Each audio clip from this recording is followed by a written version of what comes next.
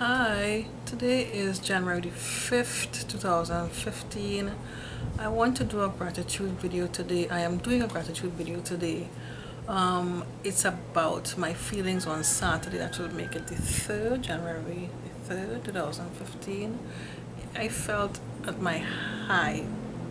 My energies were high on that day. It was a great day.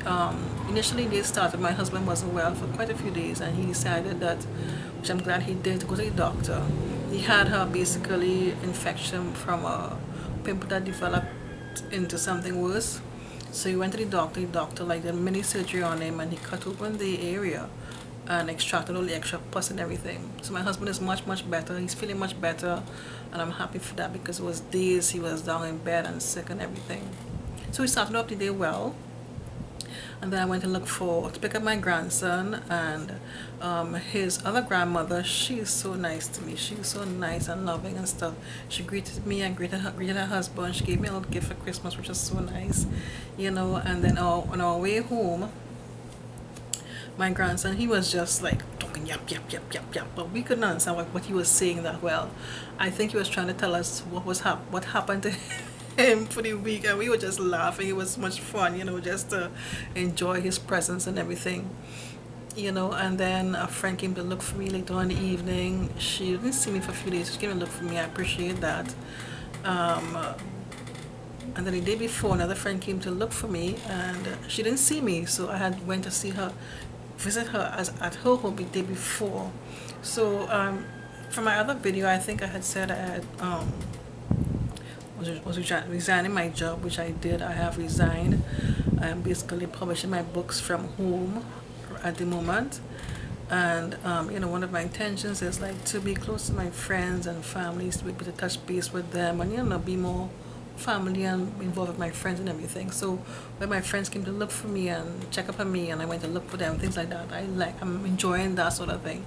Also, to my stepson from my first marriage, he connected with me with WhatsApp app on your phone thing, and you know, I appreciated that, you know. So I want to keep that rapport with him so we could kind of keep in touch with each other as well.